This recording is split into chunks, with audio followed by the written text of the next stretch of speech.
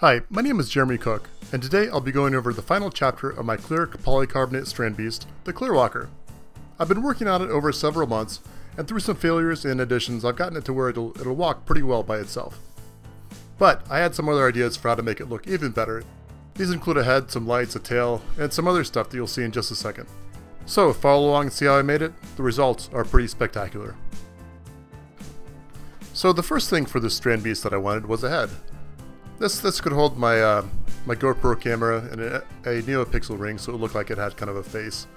I was going to use two programmable LEDs on a strip above, but eventually I scrapped that for a matrix. You can see I put some holes in here and put the wires through the back of the central piece of polycarbonate. There I'm attaching the top with 2-part epoxy, and the top goes on there. The whole top, it just kind of slides on a friction fit, so it works really well. Really makes it easy to work on things. And there it is, dried somewhat. Added a little more epoxy just to make sure it was good, but you can see it sliding on there.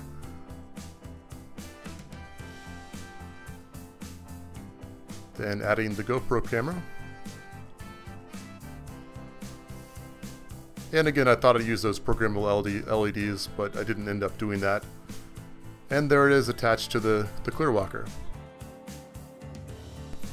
So after that, it was time to make a tail. This looks kind of like a cannon from that drawing, but it is actually a tail. So my first idea was to use like a bicycle flag. Actually, somebody at a maker fair gave me that idea, which seemed pretty good, but I ended up going with a piece of clear polycarbonate tubing, which seemed to fit along with the whole theme of the build too, being, you know, clear polycarbonate. So there it is hooked up. It's on the same fixture as the head, and it's just got some programmable LEDs on the back. Now, once that was all done, it was time to take care of the wiring. I used a HC05 Bluetooth module to communicate with the smartphone, and you can see me here wiring up the Tamiyama connectors for rechargeable batteries. I laid it all out on a piece of wood first. I thought I'd use that in the actual build, but ended up kind of scrapping it later. But anyway, you can see it all, me laying everything out here, connecting it with hot glue. I'm sure that's not the proper way to do it, but that's how I did it for now. And those are the two H-bridge switches and the speed controller. And that's all connected up to an Arduino. And this is just kind of a trial. You know, it's good enough to get it to walk around, but not quite how I wanted it in the end. So just a second, I'll do a little walk trial, see if it'll actually walk around under Bluetooth control. Should be awesome. Actually, it wasn't quite that awesome. I had some problems still. And, you know, on the benchtop it was working pretty well here. You can see me controlling it with my phone. Goes really well forwards and goes backwards pretty well, but once I tried to make it turn with one side going forwards and the other side back, well, you can see here it just kind of falls over. Here's another view of an earlier trial. Yeah, that doesn't look so good. So the first thing I tried, I reinforced the bottom a little bit more. I didn't think that'd solve everything, but it was a good step to take. And then I did some more wiring and reprogramming. So first thing I did, I put in a buck converter, which put 5 volts to the Arduino without having to have an external battery supply. Also, you can see everything here I put on the bottom acrylic piece, not on the wood. Again, using hot glue. I don't know. It worked for this application. And there I am hooking up the tail things with a servo-style connector. And those are the two batteries. Nicely velcroed onto it. And tightening down the GoPro, and then wiring up the NeoPixel ring.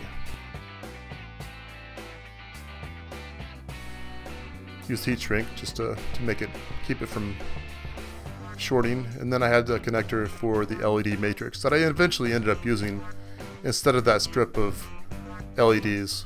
Just use that for one eye, and then the GoPro would kind of form the other eye, just for looks, of course. Turned out pretty well. And there it is rotating around. And of course I used a bunch of zip ties in this whole build. More zip ties. And there it is. So, we're ready for the second trial. And as you can see here, the thing's pretty happy, so it actually worked. Looks pretty beefy there, walking around just on the thing. You can see the tail there, the head there.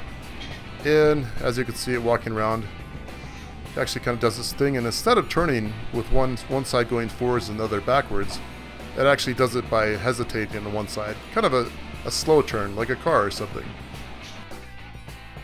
So after that, it was time to add some LED leg lights. This is maybe sort of an afterthought, but I always thought it'd be cool. I decided to just go ahead and do it. And yeah, it turned out to look really good, as you'll see in a second.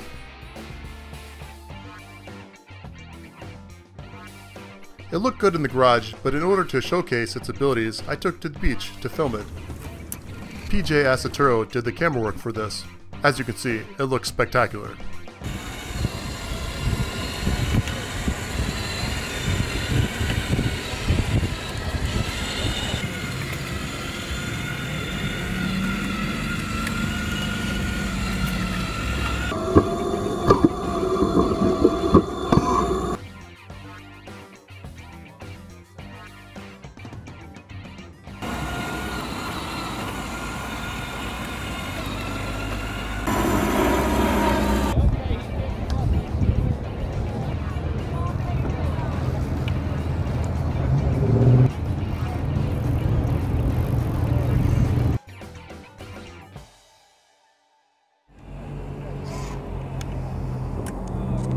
Not many sunsets are this good looking. You got really lucky. Nice.